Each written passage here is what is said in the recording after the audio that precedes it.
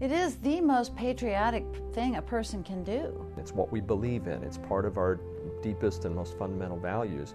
This is not your grandmother's jury. We're using plain English.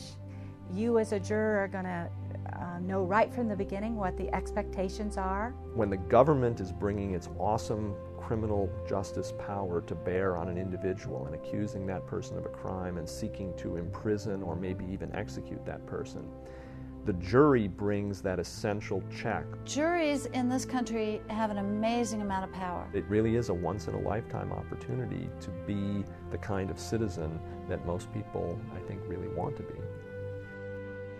This message is made possible through the support of the Indiana Trial Lawyers Association, the Indiana Supreme Court, the Indiana State Bar Association, the Indiana Paralegal Association, and the Corporation for Public Broadcasting.